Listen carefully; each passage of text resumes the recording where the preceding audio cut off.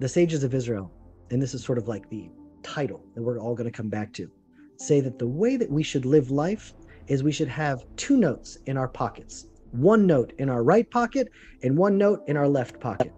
One note says, Kol ha'olam lo nivra ela bishvili. The entire world was created only for me.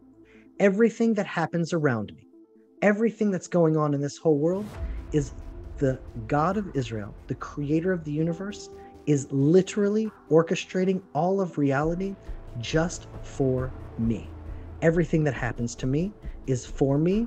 It's guided by God to help me. The entire world was created for my own experience, and God is orchestrating every single detail of my life, even the things that are happening in outer circles beyond me. Everything is ultimately for my own personal journey.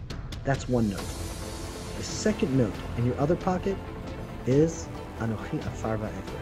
I am just dust and ashes.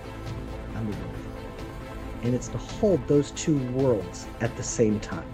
On one hand, to know that you're chosen, that you're guided, that you're loved, that you are being watched over.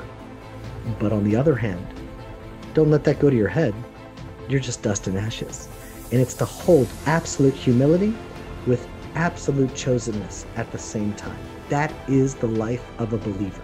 To hold those two paradoxes at the same time and walk with them, knowing that everything that happens to you in your life is directly from God, and at the same time, to be in total humility, saying, we don't know anything at all.